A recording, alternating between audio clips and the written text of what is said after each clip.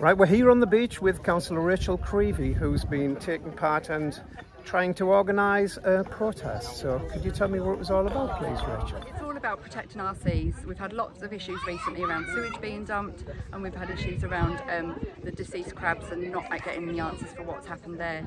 So we're really wanting to make sure that it raises awareness of the concern that people all around the North East have got about the seas at the moment.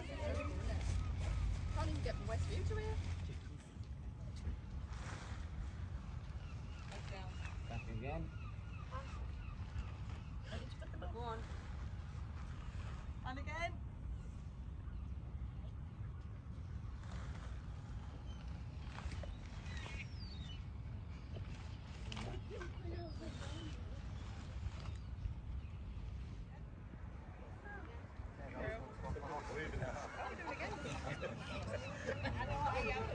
I'll have it there back in there.